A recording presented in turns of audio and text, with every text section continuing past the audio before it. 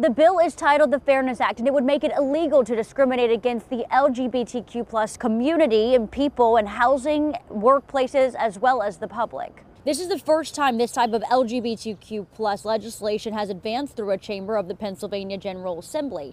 It passed 102 to 98 in the House, where Democrats have a thin majority. All but one Democrat supported it, while all but two Republicans opposed it. As far as the future of this bill, it will face uncertainty in the Republican-controlled state Senate.